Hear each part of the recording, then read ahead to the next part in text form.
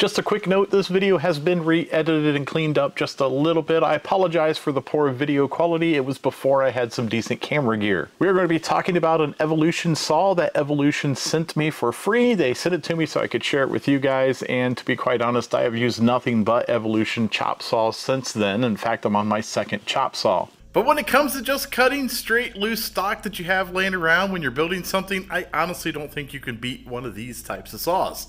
Now, in the past, I've used similar saws. They had abrasive discs, but if you take a look, this particular Evolution does not have an abrasive disc. It has a regular looking saw blade, which kind of intrigued me. Now, it's a little bit slower RPMs than a regular chop saw, like a wood chop saw. It only runs about 1600 RPMs, but that seems to be the perfect magic number, and I will show you some cuts that are really good. Now, I do want to talk a little bit about the construction of this unit. It has a couple of features that I think is actually pretty nice. The base here, I don't know what material this is. It is definitely a metal. I don't know if it's aluminum or some type of pot metal, but it's non-magnetic. If I take a magnet and I stick to it, it doesn't stick. Now, the plate here that the guides are on, it is some type of steel. But I'm going to say this is really thick and really tough. And actually, the whole entire saw is actually quite heavy. I really think that when you make something good like this, a good piece of equipment, it's really hard to make one without it being heavy. Now, the clamping feature actually has a couple of things that I really like. One of those is if you lay a piece of stock in there that you want to cut, you don't have to crank this all the way down to tighten it up. You just shove it up, flip this little lever over, and now you can tighten it. And you're not cranking the entire all thread or Acme thread back and forth to open and close it. And then when you want to release it, you basically loosen it up a little bit, flip this back, and you can slide it all the way out. So it's a pretty neat feature. It'll save you a little bit of time. And it also has a pivot point back here that you can pivot and dial in maybe a 45-degree cut if you wish to do so. Now, your typical cutoff discs that you used to buy on a metal chop saw, they would kind of throw metal everywhere. This particular unit just has a regular teeth style saw blade, which works really well, and we'll get to that here in a second, but it actually has a really good control at controlling where those little bits and pieces go after it does its cut. And there's a tray in the bottom, and it actually works really well. You can see I've done quite a few cuts, and it's collected most of the scrap metal from the cut. That being said, it probably collects maybe 90% of that, and a good 10% does kind of come off and coat your work area, but it still is pretty nice to catch most of it. Now, to change the blade, it basically requires just an Allen type tool. They give that to you, and they have a little holder here so you can slip it in place and hopefully not lose it. Changing it is really simple. There is a stop button up here that when you press this down, it prevents the blade from spinning. There is a little dust door here that you have to undo, and then basically this also is an Allen. You back that out, you pull the blade off, and you put a new one on. It's really simple, and you're ready to make another cut. There is a stop adjustment. This basically is an adjustment that dictates how far it can fold down, so you don't fold down too far. Mine came pre-adjusted, and it seems to be alright, so there probably never really will be a real reason to readjust that, but if you needed to, you could. On this side is a locking mechanism that locks this hinge. So basically you pull this out and you turn it 1/4 turn, and that dictates if it's going to be locked after you fold it down. So right now, if we fold it down, it'll lock itself. It is spring assisted and would lift itself on its normal accord, but with that locked, it will not. So you probably want to store it like this, or if you needed to pack this around, this would be a way that you would do that. But when you're done and you want to use it, you just go down here, turn it 1/4 turn, and it'll just lift itself up. Now, I have some various pieces of metal and I want to cut them, and I want to show you in real-time video how fast I'm able to cut, and then we're going to do some close-ups of the metal so you can see just how clean cut something like this will do.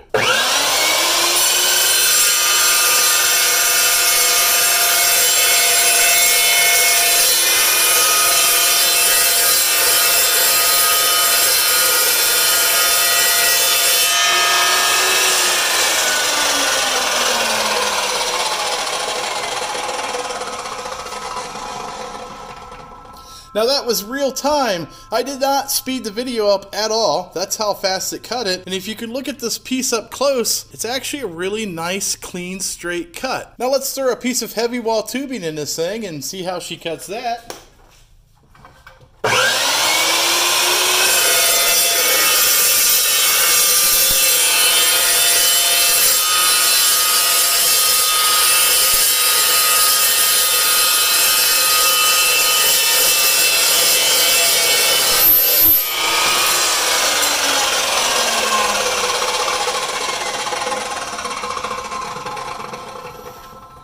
And again, it just chews through it without any issues at all. And if we take a close look at the cut, you can see it's a very nice cut. And because this thing has its built-on vise, it's going to cut everything exactly at 90-degree cuts, unless you choose something different and dial it in with the feature in the back that does allow you to do different angle cuts. Now let's throw some aluminum angle in there. Now this aluminum angle is a little bit thicker than 1/8. I don't think it's anything that's standard. It was actually bought on a job site and it was extra left over. But aluminum sometimes gets kind of tricky to cut because it likes to melt under the heat.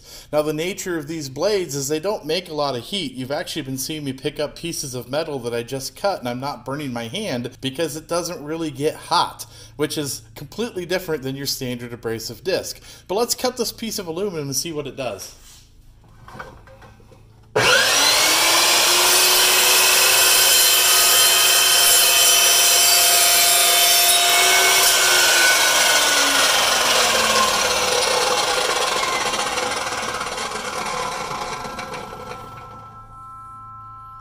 Now I cut through that pretty much like butter. And you can see again, the cut is just a really nice, clean, straight cut.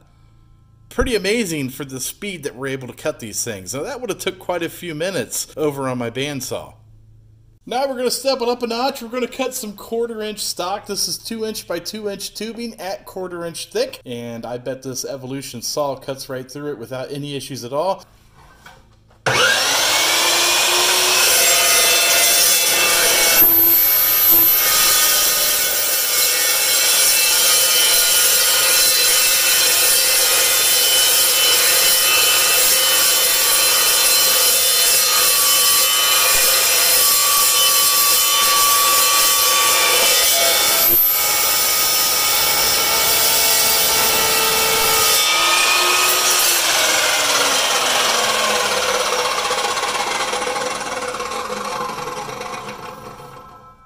Look at that cut. It did not really care. And you can see I'm holding this in my hand because it is still cool. Because that's how these particular blades cut. They really don't make a lot of heat. Now I'm going to cut a piece of thin wall copper tubing. Copper is really soft and it's a really thin wall. And I just want to demonstrate that the aggressiveness of this blade is not going to deform this copper. It's actually going to cut through it without any issues at all. And I find that pretty impressive that you can cut really heavy, thick steel and you cut something really delicate and the cut is still clean.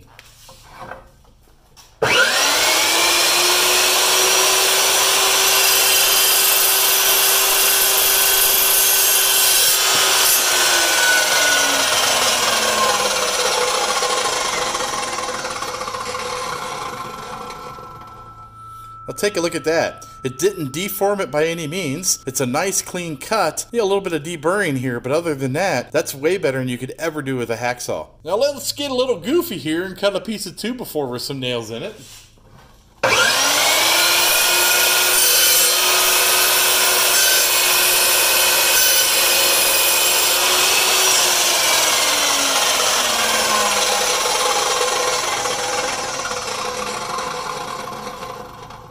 And you can see there's no problem at all. It cuts 2x4s like it's just butter. Now this blade is a steel blade, but there's absolutely no issues at all cutting wood with it either. And if you run into some nails like this, normally that's oops and you've chewed some teeth off. But this saw's made to cut steel, so no issues at all. Now let's throw a piece of Trex in this thing, and we're gonna see if it melts all over the blade or if it just cuts right through it. I have a sneaky suspicion we're not gonna have any problem at all. For those of you that don't know what Trex is, it's kind of a plastic composite material that's used on decks.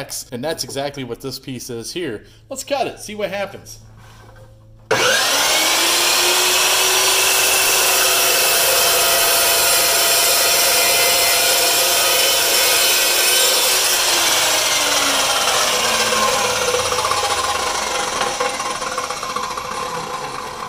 And again, as I expected, no problems at all. It's just a nice clean cut, and you could pretty much use a saw like this to build a deck with, and it would really save a lot of time. That should help in some of the builds that are coming up. And as I said in my previous video, there's a lot in my shop going on right now, and you'll be seeing me use this Evolution saw a lot. It just saves time. And some of these projects down here, you're going to want to hang around and look at, because I think you're really going to like what's being built right here in some upcoming videos this summer. So if you like to do-it-your-type style videos, please like and subscribe to my videos. Take a look at some of my other videos. You might find something you yourself might want to build.